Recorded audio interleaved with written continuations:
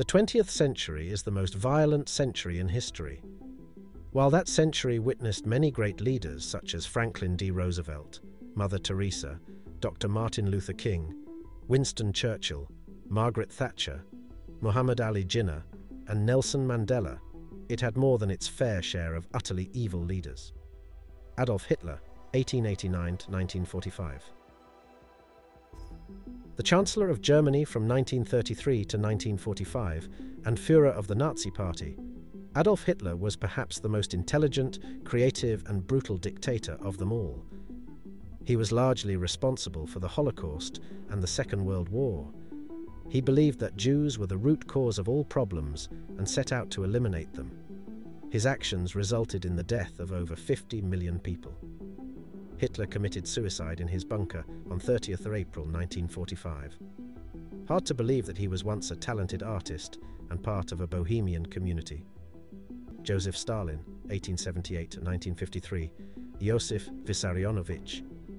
Stalin was dictator of the Soviet Union from 1922 till his death in 1953.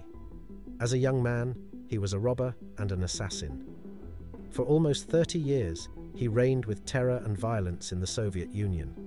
His decisions led to a famine that killed millions. Forget enemies, he even killed families of people who were fond of him. Under his rule, more than 1.5 million German women were raped, and in all, he easily killed over 20 million people. He once said, "One death is a tragedy, a million deaths is simply a statistic." Ironically, he was nominated for a Nobel Peace Prize in 1945 and 1948. He died of a stroke in 1953. Vlad the Impaler, 1431, 1476, 77. Vlad the Impaler was also known as Vlad Dracula. The character of Dracula was loosely based on Vlad due to his sadistic personality and cruel acts done to the people of Wallachia, where he reigned as prince 3 times between 1448 to 1462 and killed about 20% of the population. He impaled the victim through the buttocks till the stake came out of the mouth. A German pamphlet once read, "He roasted children, whom he fed to their mothers, and he cut off the breasts of women and forced their husbands to eat them. After that, he had them all impaled." Pol Pot, 1925–1998. Pol Pot was the leader of the Cambodian revolutionary group the Khmer Rouge, which had orchestrated the Cambodian genocide. Pol Pot believed in destroying the Cambodian civilization in order to start a new regime and usher in a new age. He is probably the only man in history who ordered mass genocide on his own country.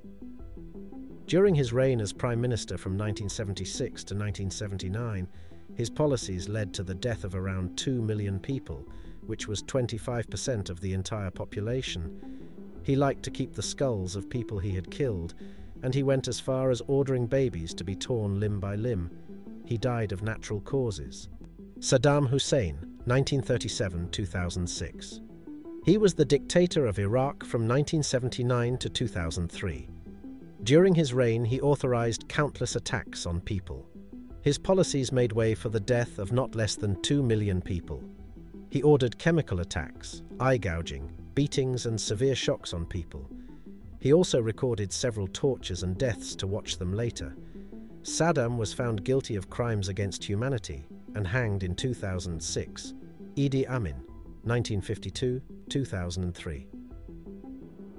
Idi Amin, who was the Chief of Army Staff, had taken control of Uganda while President Obote had gone to Singapore to attend a meeting.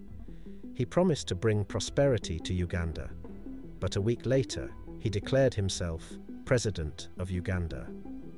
As dictator, he came to be known as the Butcher of Uganda. He killed people by feeding them to crocodiles, claimed he was a cannibal, mutilated one of his wives and rearranged her limbs. He killed and tortured around 500,000 people between 1971 to 1979 as ruler. He died of natural causes, even the terrible, 1530–1584. Ivan was the first Tsar of Russia. As a kid, he used to throw animals from the top of tall structures. Though he was intelligent, he had bouts of rage due to mental illness. During one, he even killed his own heir to the throne. He loved impaling, beheading, burning, strangling, frying, blinding, and disemboweling people. Even in friends, he saw his enemies. In the Novgorod massacre, more than 60,000 people were tortured to death. Leopold I of Belgium, 1835–1909. When king, he ruled over the Congo Free State, which was approximately 76 times the size of Belgium. He made the entire world believe that he was going to help Congo. But under his regime, between 1885 to 1908, the country was subjected to a reign of terror. Over 500,000 died of diseases, and many died of starvation as well.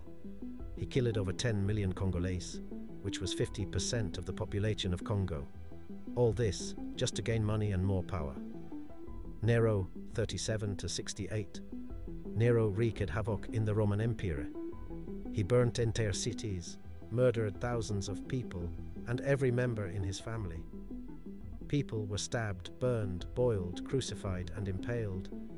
It is believed that he started the Great Fire that burned Rome, but blamed it on Christians, who were then brutally tortured.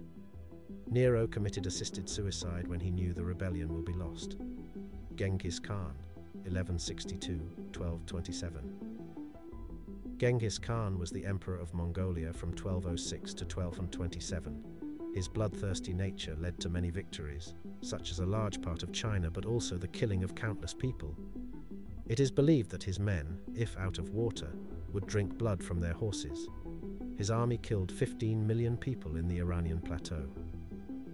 A total of about 20 to 60 million people died during his reign. How he died still remains a mystery. Mao Zedong, 1893–1976. He was the dictator of China from 1943–1976. Mao had a dream of making China a superpower, but in the process, he created the largest genocide in history. Although he has been credited with modernizing China and making it a world power, his actions killed around 40 to 70 million people through forced labor, executions, and starvation.